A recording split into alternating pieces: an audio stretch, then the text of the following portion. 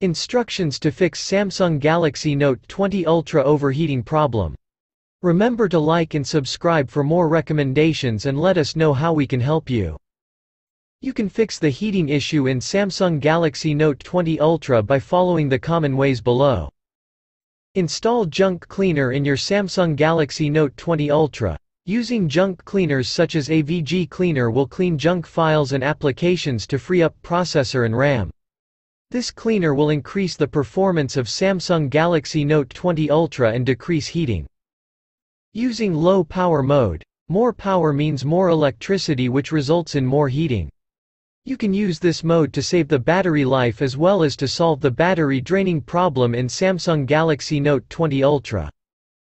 Turn off Bluetooth and other network connections. Disable network connections such as Bluetooth, Wi-Fi, and GPS to cool it down. Using antivirus software. Antivirus software may be very beneficial if your phone is attacked by malicious software.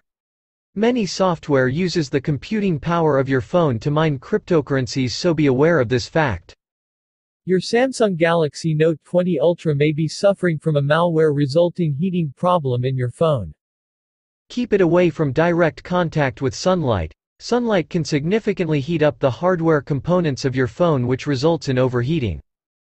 Finally, restart your phone. Restarting will prevent you from minor software issues. Use Cooler Master to solve the overheating problem in your device. You can use a cooling assistant such as Cooler Master to cool down your Samsung Galaxy Note 20 Ultra. It will automatically detect the culprit software or app overheating your device and will forcefully stop it.